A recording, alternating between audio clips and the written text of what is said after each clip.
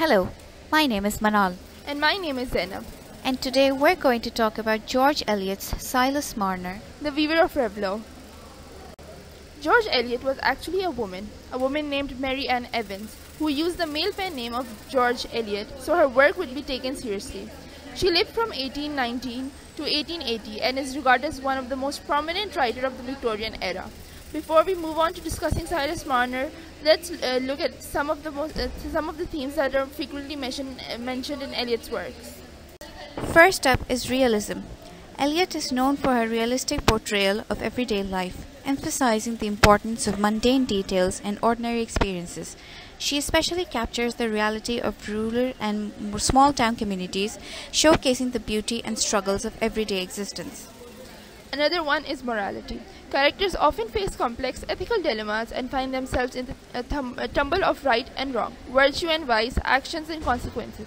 She also explored the complexity of human nature and is known to develop characters with great arcs and mature development.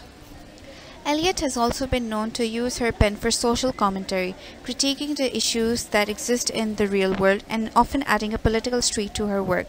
She has also lent her pen to showcase the lives of social outsiders, misfits, unique people who don't fit with the norms of society.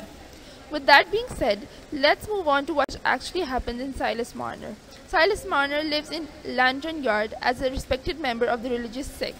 He has shown great promise, but unfortunately he is falsely accused of theft by his best friend William and exiled from the community. Silas has a crisis of faith and moves to a cottage in the outskirts of Raveloe near the stone pits. He becomes a reclusive and an eccentric figure as he has these fits sometimes where he goes into a trance-like state. He begins work as a weaver and fully immerses himself into it and cherishes the gold he collects for his work. Meanwhile, in the village of Raveloe, there lives a man named Godfrey Cass, who is secretly married to a woman of lowly birth named Molly Farron. Molly is a drug addict and Godfrey is ashamed and regretful of his marriage. They also share a young daughter. Nobody knows the truth about Godfrey except his younger brother Dunstan, who uses his information to exploit Godfrey. Godfrey regrets his marriage and wishes to marry a respectable woman named Nancy. One evening, as Dunstan is passing by Silas's cottage, he finds it unlocked. Remembering the talk of the weaver's well, he goes inside, finds the gold and steals it. Silas comes back to cottage and is devastated at the loss of his gold and has a fit. Meanwhile, Molly, high on opiates, is tumbling outside in the snow with her daughter and then collapses. The young child walks into Silas's house and falls asleep in the warmth. Silas wakes up to discover a sleeping child in his house and a dead Molly outside. At first, he believes that his gold has returned to him miraculously, but when he takes a closer look, it's actually the golden blonde curls on the child's head. When Godfrey learns about Molly and his child, he sees it as an opportunity to pursue a relationship with Nancy Lemaitre, the woman he loves. Silas takes in the child and grows to love and care for her as one of his own. He names the child Hepzibah, Epi for short, after his mother and sister. With Epi's entrance in Silas's life, we see him go through a transformation. Silas has a renewed sense of purpose and begins to connect with the people around him. He cherishes Epi and becomes a caring and loving father, a complete change from the bitter loner he had become due to his exile from Lantern Yard. 16 years later, Epi has grown up wonderfully and is engaged to be married to Aaron Winthrop. Godfrey and Nancy are now married but have no children. Godfrey suggests adopting Epi, but Nancy refuses. One day, a draining project in the fields causes the stone pits to empty of water. At the bottom, Dunstan Cass's body is discovered along with Silas's stolen gold. Godfrey is horrified when he learns about Dunstan and confesses everything to Nancy. Nancy agrees to adopting Epi and the both of them visit Epi and Silas. When they made their offer of adoption, Epi refuses and she considers Silas her true father and wishes to stay with him. She does not care for the money and status that Godfrey and Nancy offer her. Godfrey is disappointed and believes his daughter's rejection of him to be punishment for his past sins.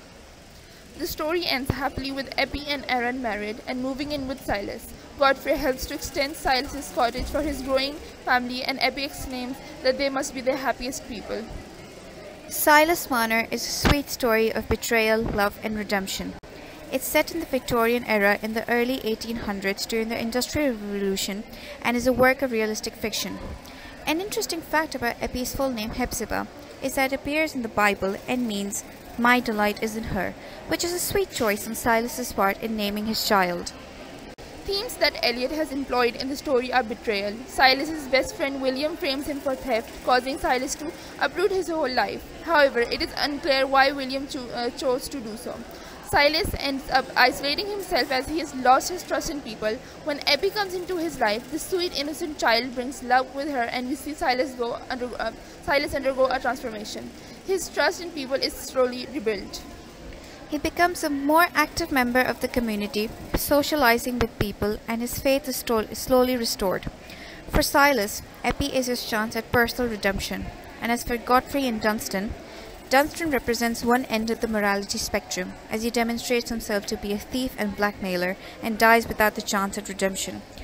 Godfrey, who redirects his actions with relations to Molly and Epi, attempts to redeem himself when he assists Epi to have a happily ever after. Several literary elements have been employed by Eliot, including realism, symbolism, and characterization. Eliot is realistic and descriptive in her portrayal of rural life and the struggle of addiction with Molly. The gold that is stolen from Silas is a symbol of Silas's isolation and his exclusion from human love and affection. And with both Silas and Godfrey especially, we see them develop as characters. Silas goes from being a respected member of the community to being a bitter recluse and then a loving and caring father. And we see Godfrey regretting his actions and attempting to redeem himself in his daughter's eyes. Another interesting thing to note about the story is that when Epi marries Aaron, it is clear from the start that Aaron is going to come and live with Epi and Silas rather than Epi leaving with Silas, which is an interesting take on the author's part as she attempts to reverse this traditional notion of the daughter leaving the house. With that, we come to the end of this video. Thank you. The end.